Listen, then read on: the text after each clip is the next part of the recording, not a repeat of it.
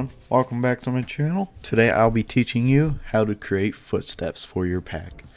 Let's get into it.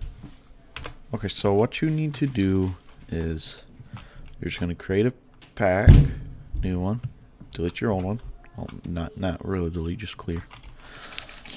So you're gonna go to sounds, you're gonna go to effects, and then sounds, legacy sound, and then you're gonna look for a sound and these three little dots here. You're gonna click on that, and then you're gonna look for what sound you want for your footstep. For me, I'm gonna do Metro Police because that's what my player model is right now. Okay, should be right here. Alright, so then you're gonna pick your sound.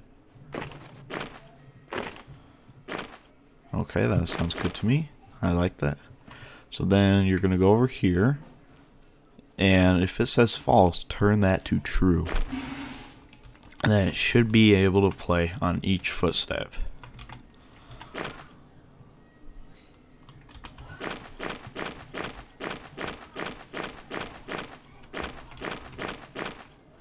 Okay.